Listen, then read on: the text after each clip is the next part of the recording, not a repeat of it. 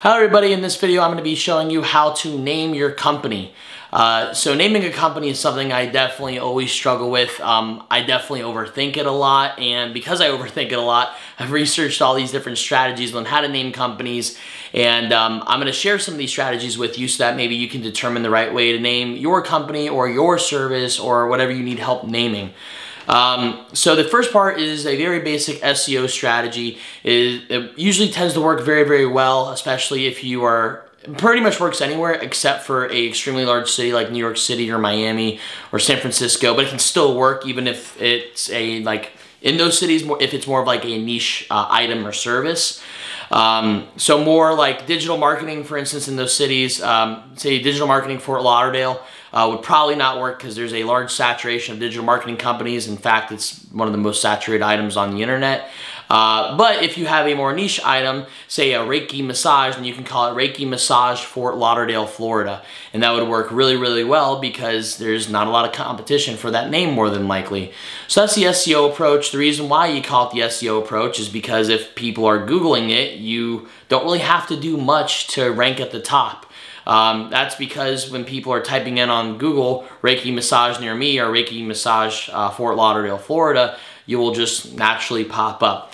So that works really, really well for the SEO approach. The problem with that approach, though, is that it's hard to scale and expand. So although it gives you a quick boost in starting up your company, it's a little bit harder to expand over time, because what if you want to expand to California or Georgia or wherever you may want to go? You will not have the SEO boost anymore, and it could end up being very confusing for maybe people in certain areas to spell the word Lauderdale. If you're maybe not from the area, that could be more difficult to spell, especially online. People are renowned for spelling things incorrectly. Now, the second way that people like to name businesses is through a branding approach. Usually 2 to 3 syllables, super easy to remember. So then that way, if people are just in conversation like this, they can then go online and Google it, and there's a very minimal chance of it misspelling, and it works really, really well for maybe a highly growth tactic.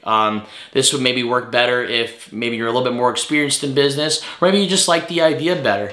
The reason why it would work a little bit better is because if it's easy to remember, you can type it in online and you can find it right away.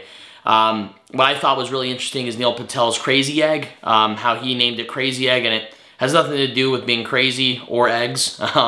It's a heat map and session recording software, and it's really, really interesting that it has no correlation to what his company does at all, but they just named it that. Or Hotjar, or Hot Jar Crazy Egg, 2 syllables. And also it's usually followed by like some type of a verb as well, like a verb and a noun. So crazy, verb, noun, egg.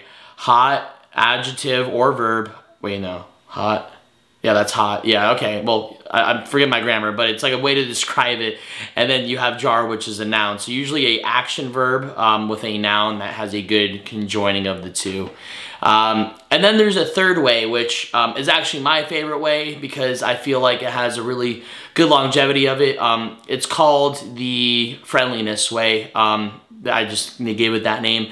Andrew Carnegie, I read his book, How to Win Friends and Influence People, and it was about how he used to name his companies after people that he worked with, and it helped him actually gain more business because it would show that he had a very good relationship with all of his current partners.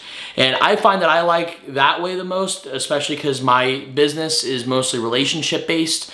And because my business is mostly relationship based, I want people to know going into business with me that I want to have a very strong relationship with them in the future. So I like the Andrew Carnegie approach a lot for maybe relationship-based businesses, and maybe the branding style for maybe consumer-based.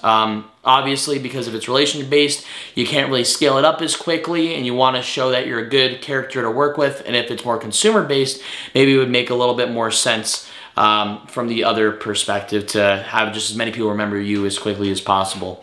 So anyways, I hope this video helps, and I will see you in the next video.